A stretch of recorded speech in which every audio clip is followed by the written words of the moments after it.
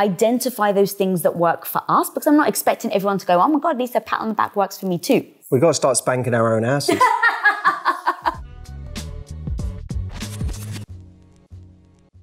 Hey everyone, welcome to another video. I have today a special guest who joined us in the Love Life Club, Lisa Bilyeu. So many of you know her already. She is a phenomenon both in business and as a human being. And in this clip, we talk about confidence and having healthy relationship goals. I also wanted to let you know that Lisa is running a confidence workshop that you should all go and check out if you want to build on the knowledge that she gives in this video. I will leave a link down here and in the description for this video so that you can find it. But without any further ado, let me present to you Lisa Bilyeu. I have this theory that we kind of, on a conceptual level, we don't really think of ourselves as a person. I think we think of, when we think of ourselves as like, I love people. We think of people. These are people. I'm me. We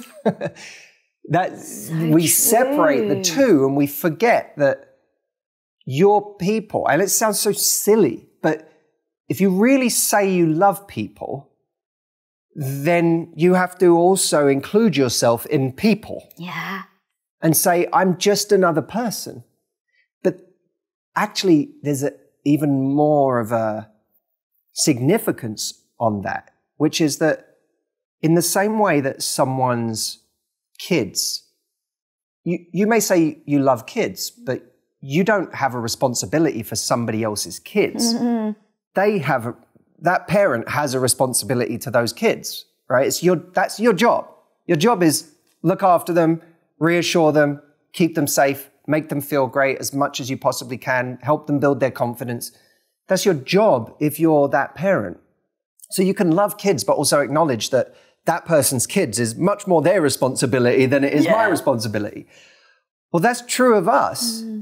Like, we're not just a person like everybody else. So if you love people, it stands to reason you should love yourself because you love people. You're also the person most responsible for this person. No one else is responsible for you on the level you are. It's like you got given a person and someone said, no matter what, you don't have to have more people, but no matter what, your job is to take care of this person. Yeah. And most of us are doing a really shitty job at the one job. It's like, you know that thing, you had one job. You had one job.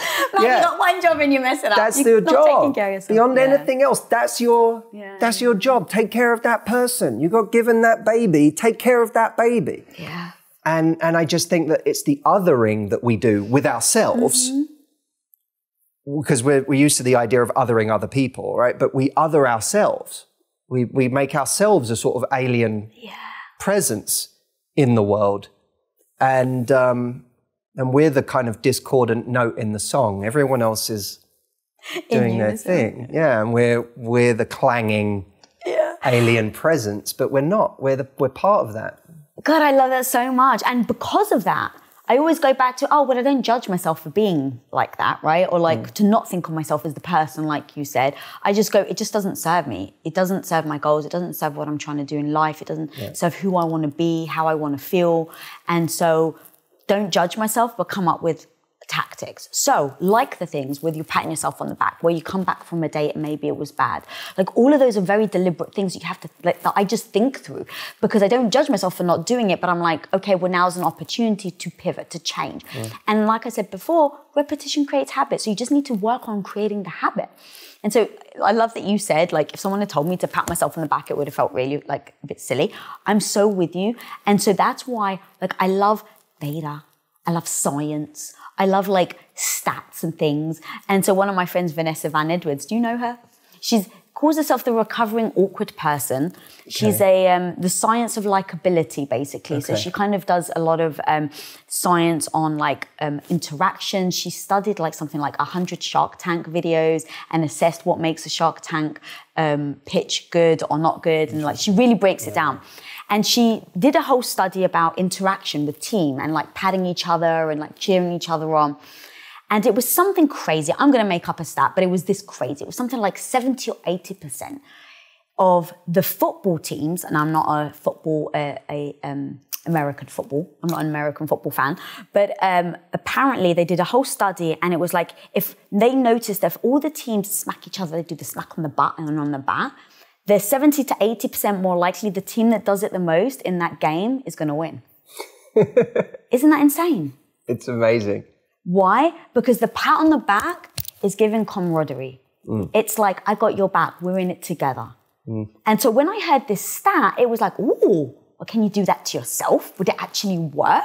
And I'm just grasping at straws. It's not like I actually know. Yeah. And so I go, cool, let me try it. And so I want people at home to really like think about what that thing is. Like when they do it to their friend, what feels good? Or when their friend does it to them, is it like a little note? Is it a text message? Maybe you need to be your own hype squad and you need to give yourself a really nice text message before you go on that first date. And then when you switch your phone off, so that after the date, when you switch it back on, you've got a message to yourself. And you're like, hey, me, I just want to let you know I'm proud of you. Something like that.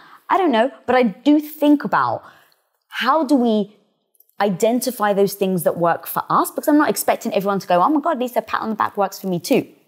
But thinking outside the box, thinking about what those things are, and then start to put them into actual practice in your daily life, whether you go on a date for the first time, whether you have to show up at a business meeting, or you have to show up in front of these lovely people and Matthew Hussey. We've got to start spanking our own asses. I come in, all of a sudden you guys are just like hitting each other on the butt. Hitting ourselves on the butt. HR. Oh, we all spank our own asses here. It's kind of a thing we do in this company. In the way of creating a different kind of goal or a different identity around dating, you said flip it, right? So now it's that here's what I need in order for this to be worth pursuing, not just what do I need to be. Yeah.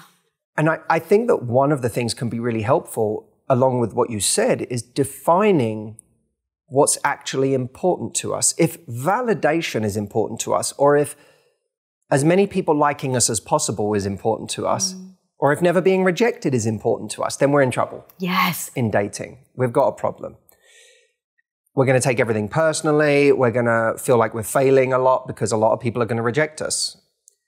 If, on the other hand, we say, the goal isn't for lots and lots of people to want me. The goal is for me to find a genuinely amazing love. Well, then you have to define what an amazing love is to you. Is an amazing love someone just adoring you? Or is it, no, I need to feel like, because someone can really adore you for 5 minutes, right? Someone can really adore you for 4 weeks. Someone can love bomb you and then disappear. If what we value, if what we say, an amazing love to me is defined by someone who's consistent, by someone who makes me, who leaves me in no doubt as to the fact that they are interested and that they want to continue to pursue something consciously. There's someone that invests in me equally as much as I invest in them. And there's someone that I feel it's genuinely progressing with. Yeah. You know, we may not always be able to say it's a relationship after 4 weeks or 2 months or whatever. That's different depending on the circumstances. But you can say, I'm going to define it as a genuine sense of progression. Yes. And if I don't feel progression, then it's not the thing. And an amazing love to me is also defined by something that lasts. Something that can go the distance. Because people sit there and they mourn these mini relationships that they had with someone for 3 months or 6 months or even a year. And what they're really, it's okay to kind of grieve that, oh, that thing I really enjoyed is over. But we do more than that. We grieve as if it was supposed to carry on. And that's what gets us into trouble, because if you define love as a really, really big emotional peak, then you're always going to pine after the greatest connection you ever had. I had this amazing connection with someone. I had this amazing thing with them. You don't understand. It was so great. Someone could be talking about MDMA when they're saying that. Do you know what I mean? It's so true. Like you could be talking about ecstasy. Yeah. But we don't think that ecstasy is a good Right. prescription for a great life, sustainably. Be a very, very good prescription for a few hours of just blissful, loving feeling, but it's not a prescription for a great life. Yeah.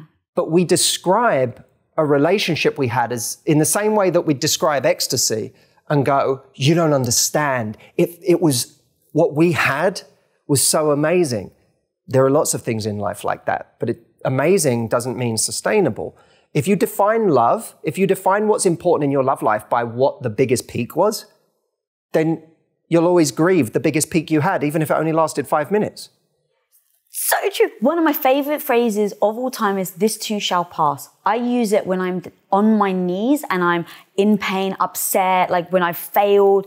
I remind myself, hey, this emotion, this too shall pass, don't worry. But dude, I also remind it in the most amazing moments. And I do it as a beautiful thing. It's not to scare me. It's to say, let this sink in right now because it's so beautiful, but it's not going to stay here. And yet, to your point, is we think that, and I'm freaking guilty of it as well, is that when something amazing happens, that becomes your baseline. And now anything below your baseline is a failure. Yeah. And it's like, or boring, or just whatever. Yes. And so one of the most freeing things in my relationship with Tom is saying there's phases in the relationship and this too shall pass. That moment, those first 6 months, we were long distance. So you can imagine the fiery passion when we were together. It's like, well, 20 years later, if I'm just like, we don't have that fiery passion, well, I guess the relationship's over then. I've set myself up for disaster. I've gone, that was such an amazing time in our relationship.